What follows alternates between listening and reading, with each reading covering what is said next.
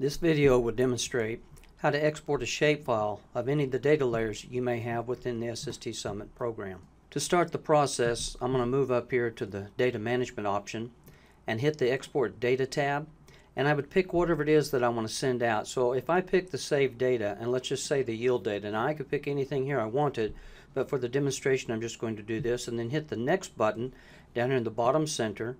And then as I would open this up down the tree to that particular field, that particular farm, that particular grower that I actually want to send out. In this case I'm at step 2, so I'm taking out the boundary.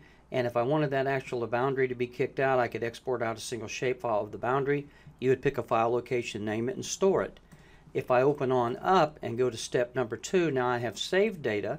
I'm at that tier of this, and in this case if I come down here to the soil sampling, I can export a single shapefile. Same rules apply. I could export the single shapefile, pick a file location, name it, and it would store that out. If I go to my fourth step now, to the yield data, there's no actual yield data on this field, but if it were, I could export it out as well. So the whole point is go to Data Management, Export Data, open up your tree hierarchy, do a right mouse click, and you can export any of the data layers out as set of data for what it is you may need for future use.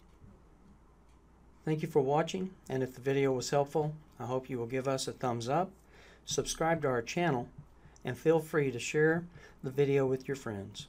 Have a great day.